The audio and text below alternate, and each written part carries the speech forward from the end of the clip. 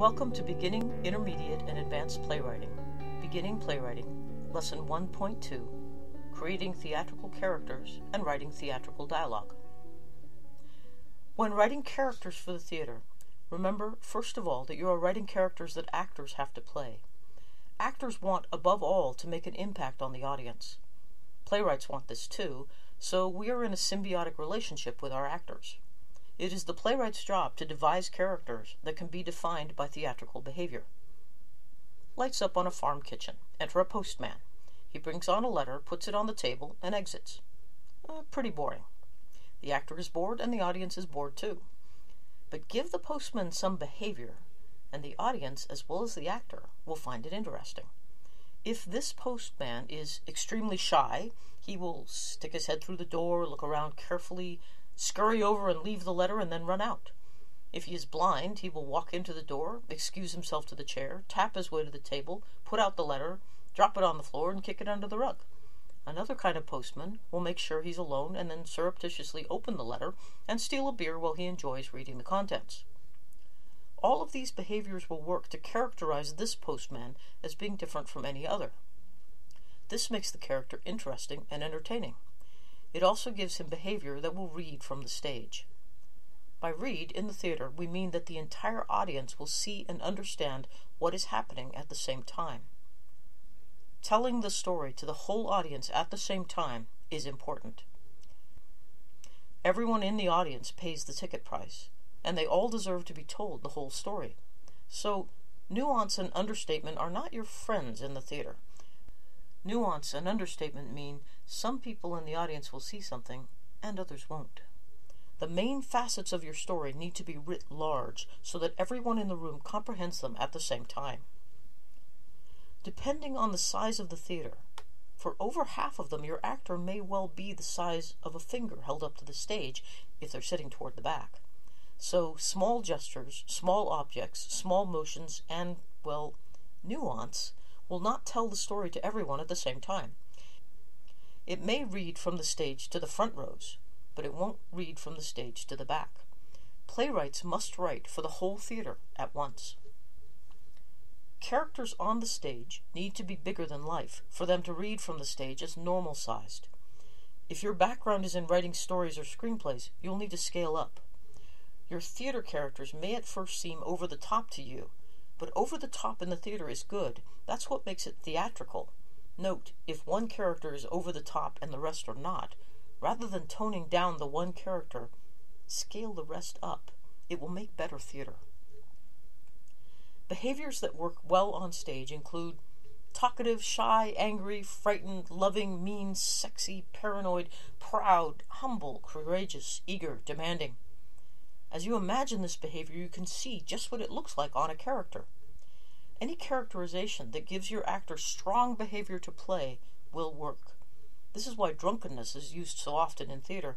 Drunkenness is very strong theatrical behavior.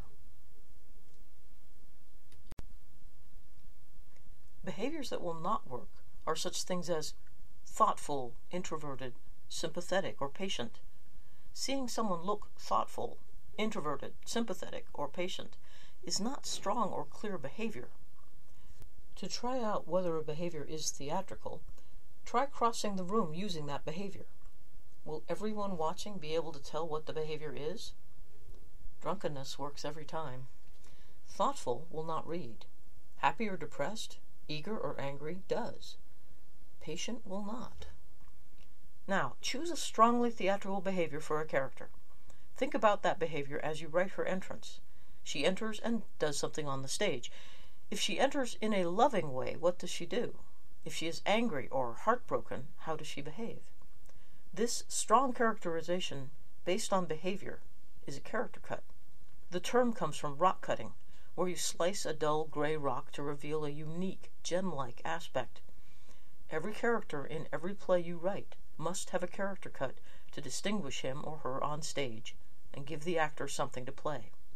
You must always give your actor some behavior to play, because what you don't want is a character that enters and crosses the room giving away nothing about himself. It might as well not have happened. All strong characters are defined by their behavior. A character is defined by what he does. A crazy woman and a shy man meet at a bus stop. A heartbroken widow breaks into the home of her loutish sister-in-law. A drunken spinster opens the door to a desperate survivalist. If you want greater depths, more aspects to your character, then add a second character cut, and then a third. This will give you more material to work with in your play. A drunken postman who is heartbroken tries to give back all he has stolen in the past. An unrelenting optimist whose child has died discovers she is married to her sister's killer.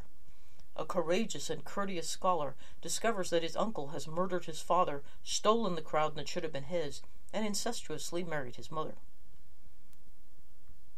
If you deconstruct any of the great dramatic characters, what you will find is a handful of strong character cuts. Here is your exercise in writing character cuts. Choose 2 characters. Give them both strong character cuts, and write an interchange between them. Don't think about plot or setting. This is just an isolated exercise to experiment with this single aspect of playwriting. Choose contrasting characters rather than similar ones. This is always a good idea. You don't want your audience to have any trouble knowing which character is which on stage. Charlie. Please don't hit me. Bonnie. Charlie, it's me. I would never hurt you. Charlie. But you did. Bonnie. That wasn't me. You made a mistake. Didn't you? Charlie. Ow! Rod. The report is undeniable. Letty. To hell with your report. Look at the water. Rod. We have the data. If you look at the conclusion on page 36... Letty. Do you see that? Rod. It's not possible. Letty. Whatever you say. I'm going now. Write 3 exercises, giving each character about half a dozen lines to say. You will know that your character cut is working if saying the words you have written for them causes the behavior that you have chosen. If one character is belligerent and the other is shy, or one is slow of speech and the other is crazy, just saying the words consecutively and audibly will create the behavior. If one of the characters stands out and the other doesn't read, change the second one's character cut until she is equally dramatic. If 2 actors are performing in a scene and one has much better material to play than the other, it will read to the audience as though one is the better actor than the other. Don't be so unfair to the actors who will be working for you. Give them both really good stuff to work with. There are no people more fun to work with than actors who are happy with their parts. Now, about writing dramatic dialogue. If your play has a significant tension level, that is, at least a 4 on a scale of 1 to 10, then the dialogue in your play will be dramatic. If you have no tension on stage, you can't have dramatic dialogue, because it would then be out of proportion to what is happening. But when you have tension, dialogue becomes interesting. If you have tension and strong character cuts, then each character's lines and reactions will compel the audience's attention. You don't need any instruction on writing dialogue because this is something you have been practicing all your life. If your dialogue is boring, look at your tension level and your character cuts. Raise the tension level, strengthen the character cuts, and then every word the characters utter will be interesting. Very often, the most interesting part of a character's line is the way other characters react to it. As one character says something powerful and significant, we look to the other character to see what they think of it. To get the most out of this reaction, write it into the text. Give the other character a line for their reaction. If you find you are writing lines that are several sentences long, break them up and write in the other character's reaction. This will make your play more theatrical, and it will increase the tempo as well. Use short lines, especially those that provoke a response from other characters.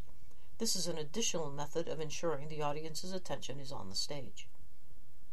If you find yourself writing in your play, "Hello, how are you? Please sit down," look at your tension level. When tension is high, people can't talk that way. If the tension level on stage is low enough for your characters to be exchanging the time of day, your audience's attention is probably going to be drifting. If your character is saying "Hello, how are you?" to a corpse, or "Please sit down" to the man who has just been brought into the room in chains, then you're all right. To conclude, In any play you ever write, never create a character who doesn't have at least one character cut, and 3 is better. Here's a challenge for you. Is it possible to write a character that is too theatrical, whose character cuts are too strong? Will a director ever give you the note, you need to tone down this character?